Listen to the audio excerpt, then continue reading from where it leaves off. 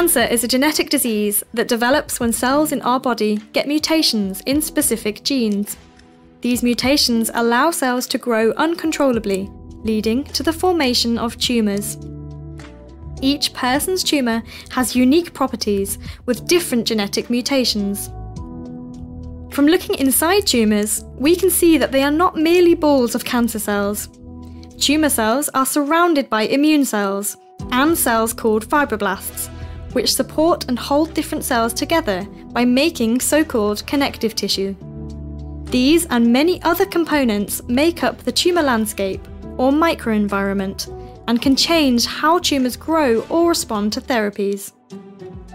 To increase the number of people who survive cancer, we need better therapies and ways of selecting the right treatment for a person's tumour.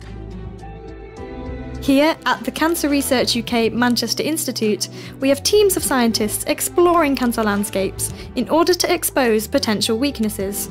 Dr. Klaus Jürgensen and his team are exploring how cancer cells communicate with non-cancer cells. In my lab, we're interested in understanding how tumour cells interact with the host. And some of the cells in the microenvironment of these tumours are fibroblasts. And the tumour cells make these fibroblasts do things they normally wouldn't do. And this can lead to tumour progression, but it can also lead to therapeutic resistance. One of the things we've found out more recently is that these fibroblasts that are co-opted by the tumour cells engages additional signaling pathways in the tumour cells. And we hope to leverage this for additional therapeutic approaches in the future. Tumours also contain many different immune cells. Some immune cells attack cancer cells. However, others actually help tumours to grow and switch off the anti-cancer immune response. Dr. Santiago Zelenay and his team are uncovering how cancer cells interact with the immune system.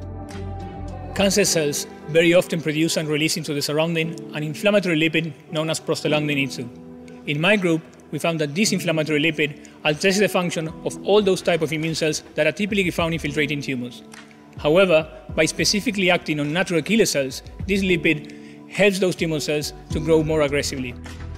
We think that by detecting the activity of this lipid within cancer patient samples, we can better predict which patients might benefit from those cancer treatments that exploit our immune system, the so-called immunotherapies. We also found that anti-inflammatory drugs that are commonly used to treat conditions such as arthritis can help and boost the response of those immunotherapies. Environmental factors can change the landscape of tumours. For example, UV light from the sun is the main cause of skin cancer. Dr. Amaya Viros is a dermatologist who works directly with patients and runs her own team of researchers studying how ageing can affect the tumour landscape. In my lab, we're looking at additional factors within the tumour microenvironment that impact how the tumour behaves. We are looking at components that are not cell-based, so we're looking at the connective tissue that binds all the cells together. And this connective tissue serves as a scaffold function, and as we age, multiple changes occur. Primarily, the scaffold function decreases, affecting how cancer progresses in the elderly population. In order to develop better cancer therapies, our scientists use cutting-edge technologies to unravel the complex interactions between all cell types within tumours. Join us in exploring the cancer landscape by taking part in our virtual experience.